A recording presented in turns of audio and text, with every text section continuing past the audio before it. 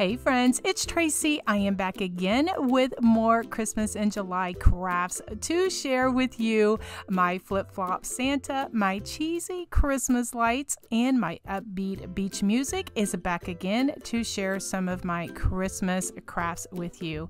All right, guys, let's go ahead and get started, and I will share what I have for you.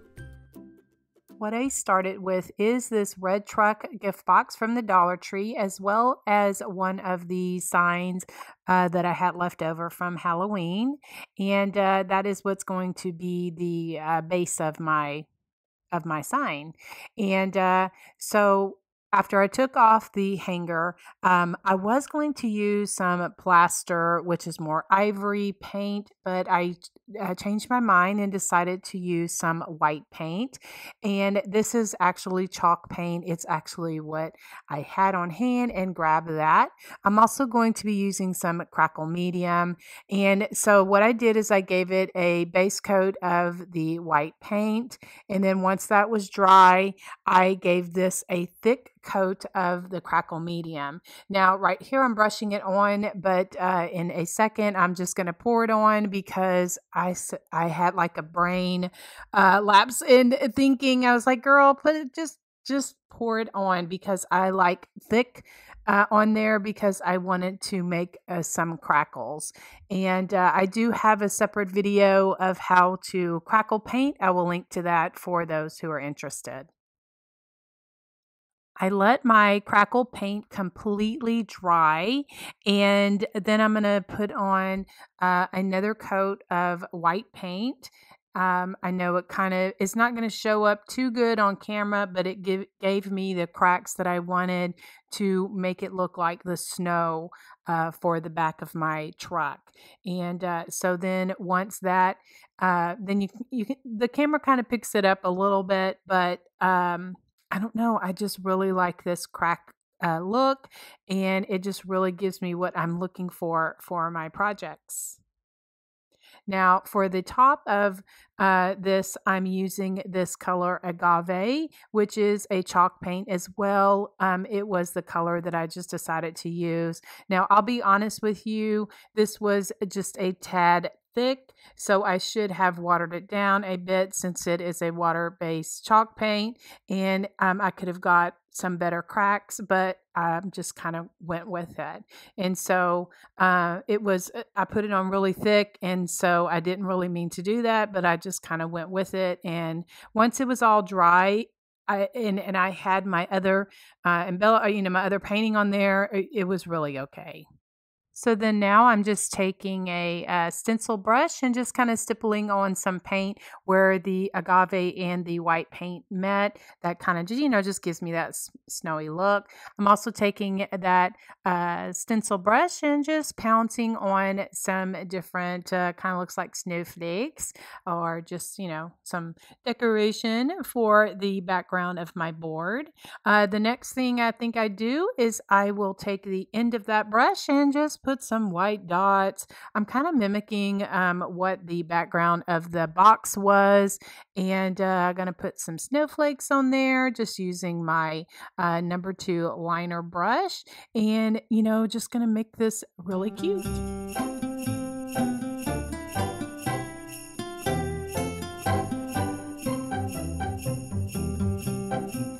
I use my number 2 liner brush just to make some snowflakes on the background.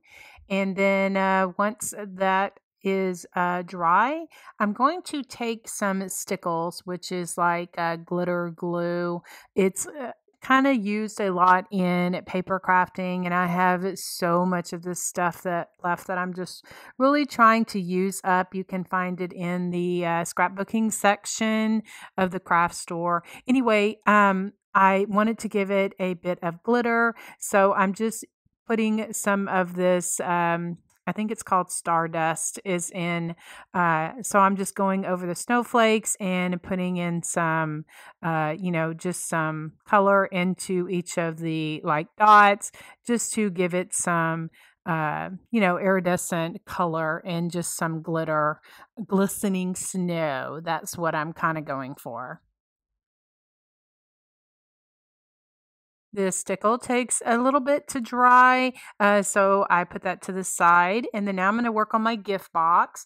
Just take off the edges of it, for the gift box. Just cut those off so that I can tear and work with it a bit better.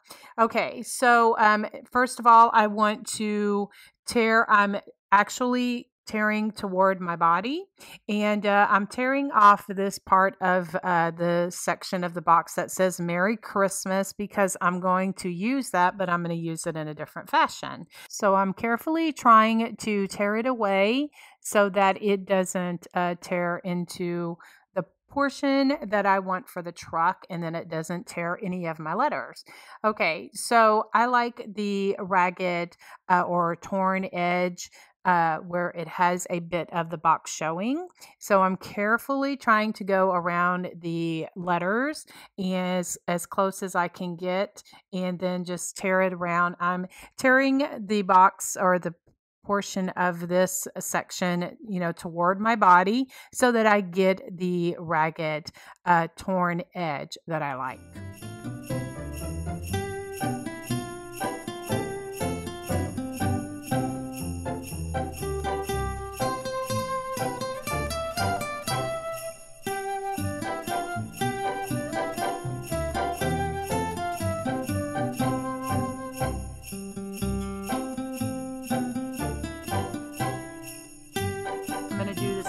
With the truck, just carefully tearing it around the section of what I want to do for the truck.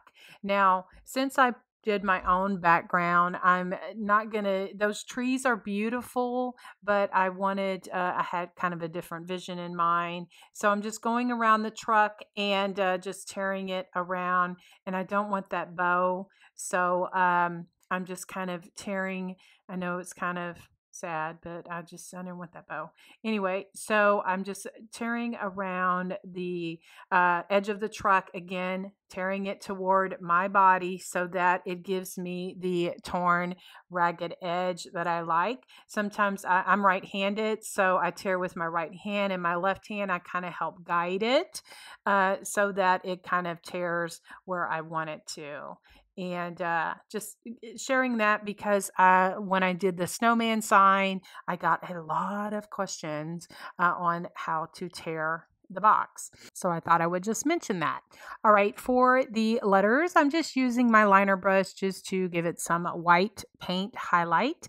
I just used some acrylic paint for that. I also did like a snowflake in the where the dot of the eye was, then went back and used my stickles, that Stardust stickles, just to give it some more, iridescent highlight. Okay, so then I'm like, oh, yes, I have to put some white doodles around. So I'm just using that same liner brush and just going around and where I want, just giving some doodles around the edges. I like the border, and I just really feel it's part of what makes me what I like and kind of makes my projects pop. So to add some dimension, I'm just using some Jenga blocks or tumbling tower blocks that I get from the Dollar Tree, and just adding it to the back of the truck just to, like I said, make some dimension. I'm just using some hot glue just to attach everything, and I wanted to put my truck on first before I put my Merry Christmas on, because I wanted to make sure that I get the placement correct. And just doing the same thing with the Jenga blocks, just putting a couple of those on the back of the words so that I can put it on the Merry Christmas, and then I'll glue all of that down.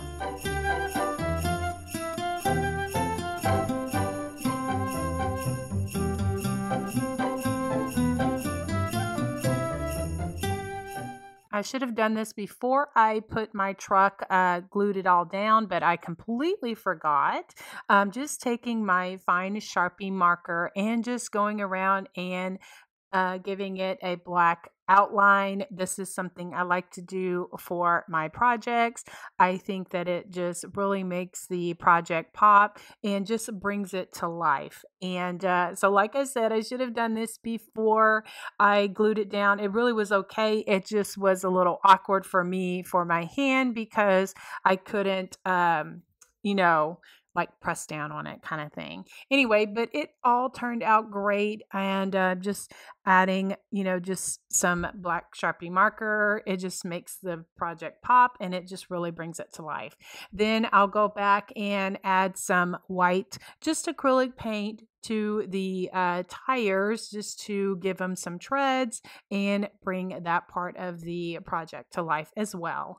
Then once that is dry, then what I'll do is I'll go back with the stickles, and what I want to do is I want to bring out the headlights, and also I want to just randomly give some stickles, which is that glitter glue, just to bring out just some iridescent or some sparkle to this whole Christmas decor piece. I'll do the same thing with the letters. I just went around and just gave it just some stickles just to make the letters pop. And so that when you kind of see the letters, they kind of glimmer just a bit. Now, for a hanger, what I decided to use is this sisal twine that I got from Hobby Lobby. And what I did is I knotted it about 3 or 4 times, probably 4, just so, because of this particular sign had those holes in it. And so I wanted a thicker knot so that it wouldn't, pull through that. And then once I get the twine on there, then what I did is I just took some homespun fabric. I had these strips already finished or already done, meaning I like to rip my strips of fabric off of my homespun, off of the bigger piece, and I like the jagged edge or the ripped edge, and so I just gave it just a small bow on each of the edges. It kind of masks like where the twine kind of goes through, and it just gives a decorative touch.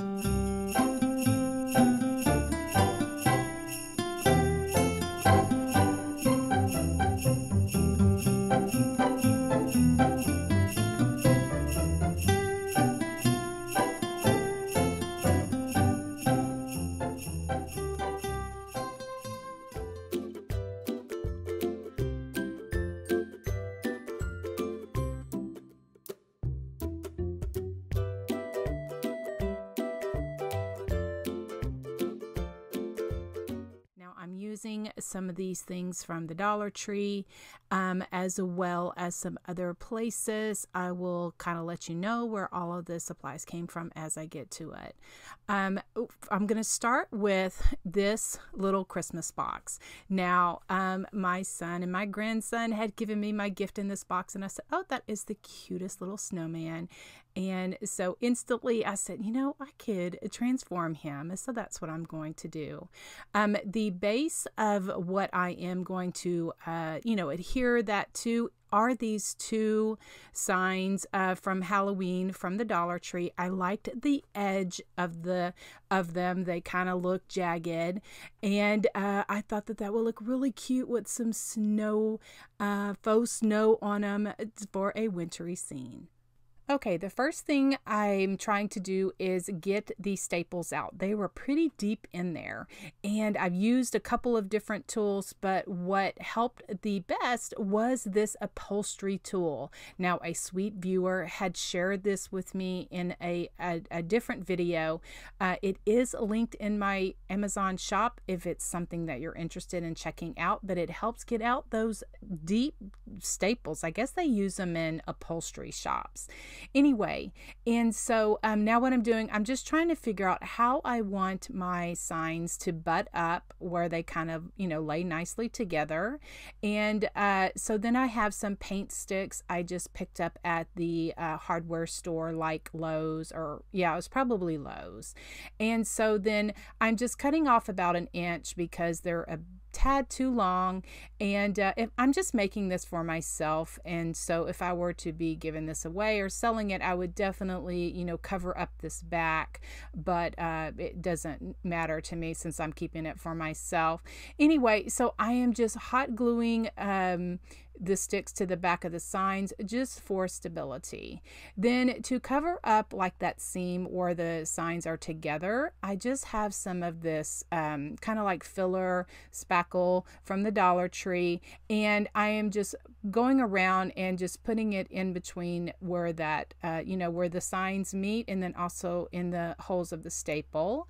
And I should have wet my fingers already, because once I took a baby wipe and tried to clean up a little bit, I discovered that it actually goes on a little more smoother. So I didn't know, like, once I painted the crackle technique on it, I didn't know if it would, if the spackle were to adhere to, it and that kind of thing, which it did. It worked out just fine, but I didn't know at the moment. Now I'm just using some buttermilk Americana paint. It's just acrylic paint. I want that to be the bottom layer because that is what's going to show through the cracks, because I'm going to put my this color, then a crackle medium layer, and then navy blue on top. And so this right here is what is going to show through the cracks. So I'm using some crackle medium, and you can get this at the craft store, or I do have it linked in my Amazon store.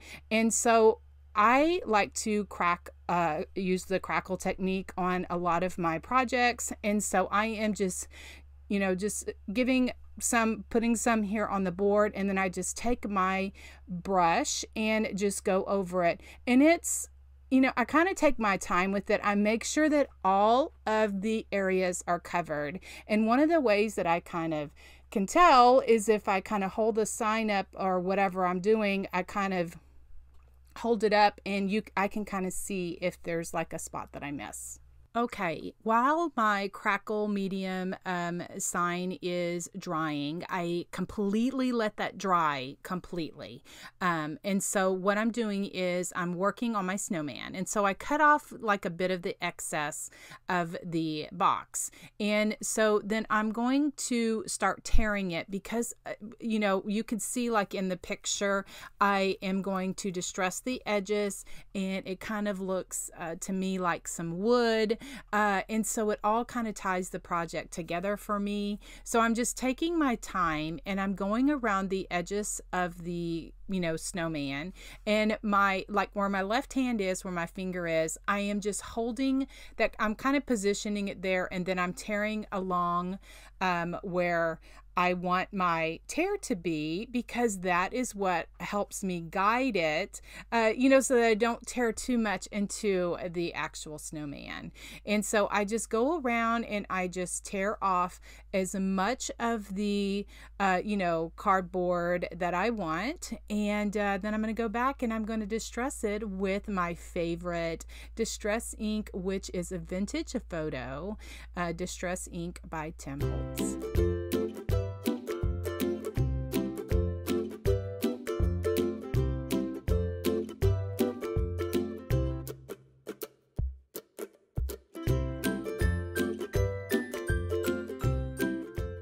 I'm using my Posca pen in white, the PC3M, and I'm going to show you here.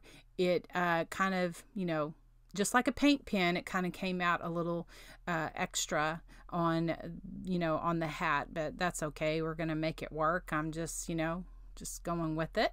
And so I use my heat tool to kind of set that up. I'll go back over, and doodle up everything with my black Sharpie marker and make everything really cute. I thought he had a really cute face already, so I didn't do anything extra to that. Yeah, just adding a little bit more character. For the Winter Blessings little sign for my decor, I'm using the bottom of the box, and I'm just cutting away some of the excess that I don't need, and to give myself, some writing space. I'm using this Posca pen. It's a PC-5M, which is one of my favorites for little projects like this. And it's like a paint pen, so you have to shake it up and, make sure that you have the ink to come down. And so I'm just hand lettering Winter Blessings on it. And I'll do that by, just writing out the words, and then doing my little happy dots on each end of the letters. It's just something that I like to do for myself. And then for the dot of each eye, I am going to do a snowflake.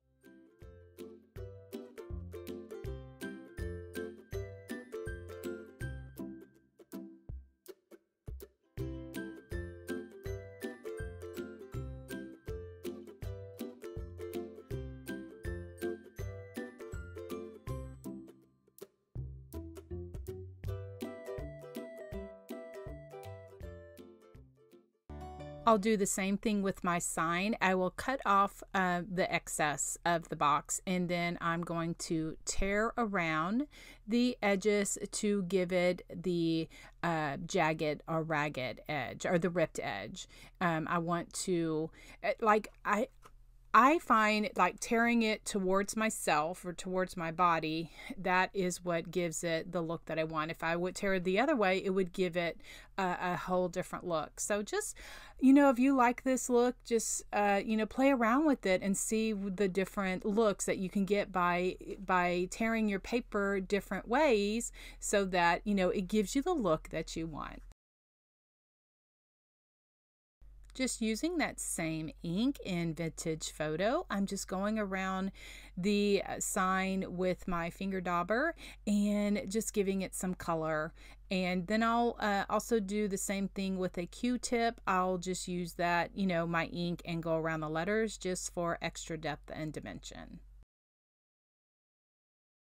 Then I'm going to use my Posca pen, the PC-3M, and just highlighting the dots of the ends of the letters just for some highlight.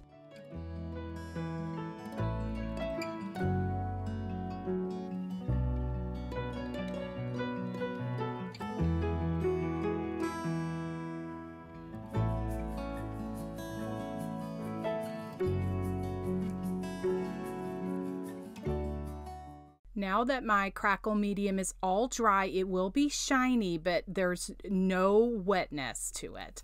I'm using this blue paint. It is Deep Midnight Blue by Americana. It's just an acrylic paint, and I work in sections because actually it starts to crack right before your eyes, and so I want to avoid taking my brush and going over it several times. So I try to get as much paint on my brush. I load my brush as much as possible, where I only have to do one downstroke, so that I don't go over it. Because I don't know, it just doesn't give a really pretty effect. And once I show you how it all dries, you'll kind of see what I'm talking about, because if I go over it a little bit more, it does tend to not crack as nicely. So now my board is all dry, and you can kind of see it gives it a really, really nice crackle finish. And so then now I'm just going to attach my sign and my snowman, and I want him to be three-dimensional. And so I achieve that just with some little wooden blocks from the Dollar Tree, the Jenga blocks or tumbling tower blocks that you find in the kids toy section. And so I'm just hot gluing those to the back of my snowman. Then I'll glue those to the sign, or to my back sign, and then I'll also do the winter blessings as well. And then I couldn't decide if I wanted to use the burlap snowflakes or the white snowflakes, so I was just kind of back and forth a little bit, trying to figure out which ones I wanted to use, because I wanted to use both of them. But since I did the distressing on the snowman and the sign, and this is rustic, I ended up using the burlap snowflakes from Hobby Lobby.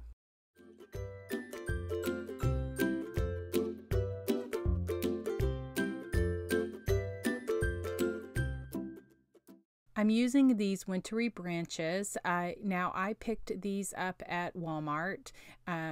they were in the, floral section, and they look icy branches. And so I'm just trying to figure out, how do I want to put them? So then I needed something to stick them into. So I pulled out my trusty Excelsior. It gives, a barrier, something for it to stick to, and also adds a bit of whimsy, which I do like. And so I'm just hot gluing that to the bottom of the snowman, and then will attach the, the icy looking branches to the bottom of the snowman.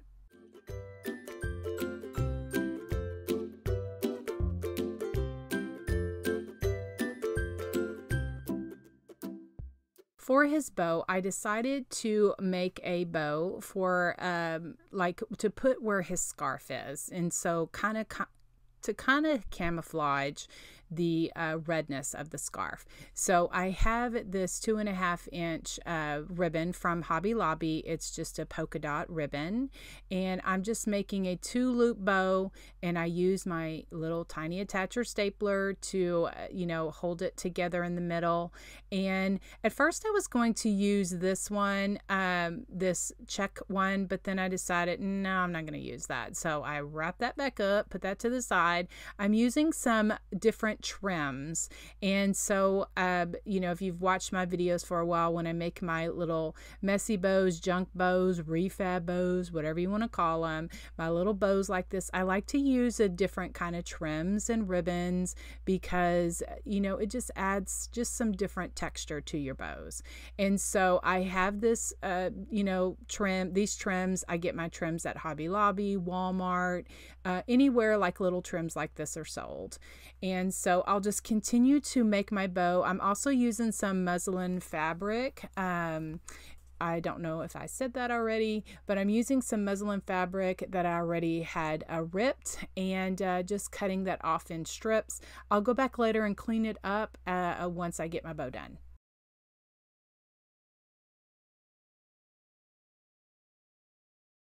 I'm just using a pipe cleaner to gather it all in the center, and then I will use my needle nose pliers to help get it really, really tight, because I want my bow to pop. And what I mean by that is, like, when I get it really, really tight, it kind of like shakes around and it like perks up those ribbons, because that is the look that I'm going for. And by getting that pipe cleaner really, really tight, I can have that little pop of my bow. To attach my bow, I'm pulling out a bit more of the Excelsior, and then I'll hot glue that to the scarf that's on the snowman. And so the object is, I want to kind of take away or camouflage that redness of the scarf, and then I just use my scissors to trim up any of the ribbon tails that don't lay right. Anyway, so then now I am going to use some all-purpose caulk from the Dollar Tree, and I want to give my snowman some faux snow, and so I'm just using some caulk and a stick, and I want to camouflage some of those or cover up some of those red berries that's on the snowman's hat from this particular snowman. And so I'm just taking some of those frosted branches and more of the caulk, and just kind of putting some of that in there so that it kind of covers up those red berries and stuff. And so then I'll just go around and I'll just add some more caulking, just by giving it just some faux snow, just hitting the high areas. I kind of just play with it until I like the look of it, and just continue to add some faux snow to my sign. Then, to give it extra glisten, I add some Martha Stewart's fine glitter. And so if you don't like glitter, then don't do this part, but I like to use this fine glitter, and then I go over my caulking just to give it a little of snow glistening. I do the same thing at the top. That's why I liked these signs from the Dollar Tree. They were Halloween signs, and I just liked the jagged edge. It kind of reminded me of, you know, something that you would see like an old picket fence. And so I just take my caulking and just go around the top of my sign and just around the top of the, you know, winter blessings. Also, I am sprinkling on some glitter. I know the camera and the video does not pick up the glistening of the sign, but I love the way that this turned out. I decided just to have it set against, you know, like my little setup here. I'm not going to put a hanger on it. My first intention was I was going to put a hanger on it, but I just like it without a hanger, just in my little winter decor setup that I have here. Okay guys, here are more videos for you to watch in this Christmas in July series, as well as other videos that I have on my channel. If you click on my little picture, that will allow you to subscribe to my channel and we can become great friends. Thanks for watching guys. We will see you in the next video.